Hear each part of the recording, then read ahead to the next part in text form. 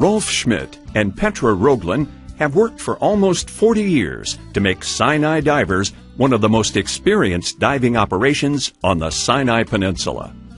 From an early age, Petra spent time on the beaches swimming and snorkeling, while Rolf didn't even get close to the ocean until he was 22.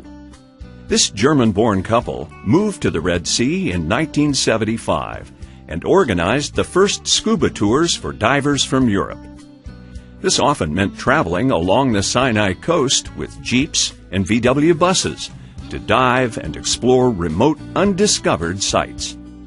By 1977, they had established their first small diving center in Sharm el Sheikh. People from around the globe were coming to the Red Sea to discover this magnificent wonder of the world.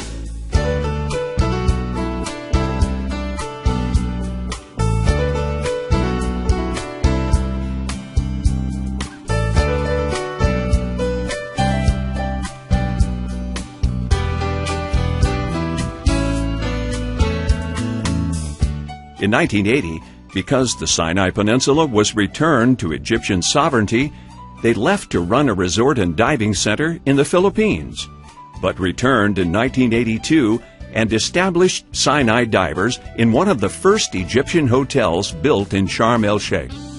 They immediately began construction of the luxurious Ghazala 1, the first live-aboard dive vessel in the Egyptian Red Sea. A second boat, Ghazala Voyager, followed a few years later.